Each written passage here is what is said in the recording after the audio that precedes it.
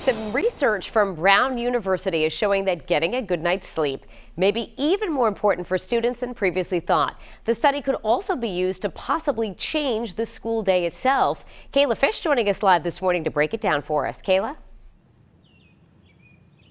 Hey, good morning, Danielle. Well, by now we've all probably heard the term pulling an all-nighter, right? Staying up late and cramming for a big test or exam, typically in high school or college. Well, this new study suggests that might be doing more harm than good. In fact, the new research from Brown University shows that sleeping may actually help someone absorb what they learn while they're awake. Researchers studied two groups of people, giving them a variety of tests and training, then having them take a 90-minute nap in between, then studying how much they retained.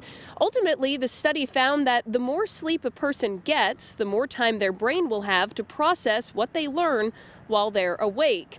The lead researcher on the project has also said that the study could even be used to support changing school hours so that a student could sleep longer at night. Now, the results from this study can be found in the Journal of Neuroscience. We'll also be putting a link to the full research on our website, WPRI.com. We're live in Attleboro this morning. I'm Kayla Fish, 12 News.